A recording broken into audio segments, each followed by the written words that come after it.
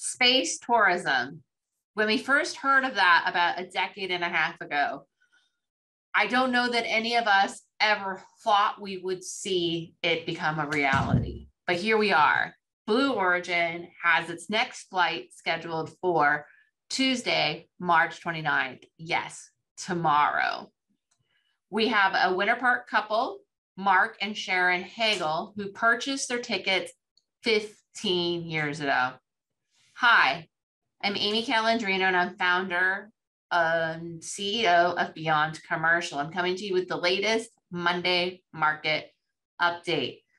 So I'm actually going to, over the next 5 weeks, or unless we get breaking news in the meantime, we might break this up, but it's going to be a 5-part series, talk about that the Port Canaveral, Brevard County area being a Quintamodel transportation center. Yes, Quintamodel. You can travel to space, you can travel by sea, you can travel by rail, you can travel by road, or travel by regular air, all from Brevard County. It has some of the most talented tech workforce anywhere in the world because of those capabilities. And so I thought there was no better topic to start on for the first week than the whole journey to space on Blue Origin.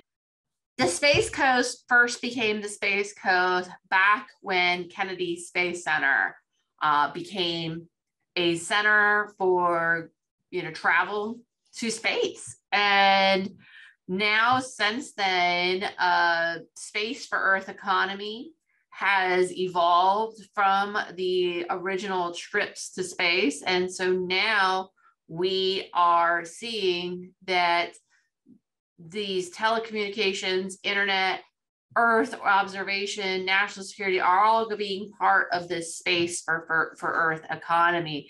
And it all started out of Kennedy Space Center, started this whole exploration to space in the space for Earth economy. And it's really solidifying itself here at the Space Coast here in Brevard County.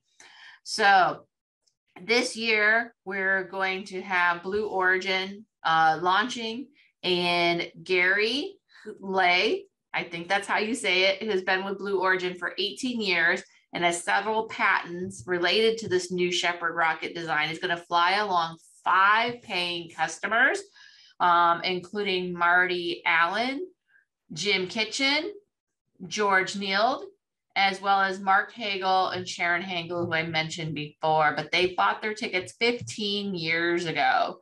And so right now,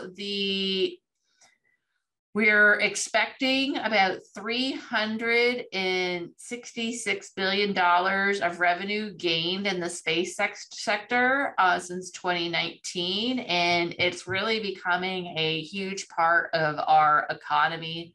And again, coming out of Kennedy Space Center. So as this continues, I can hardly fathom what we're going to see a decade from now, or even 2 decades from now, now that space travel is becoming so much more commercialized.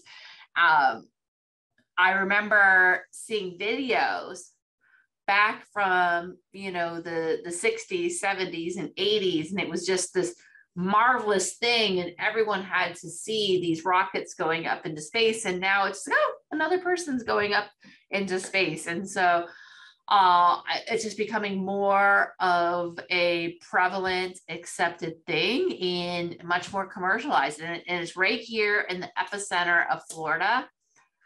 In the next decade or 2, who knows? The outer depths of space could be for anyone to explore. But how does that affect us?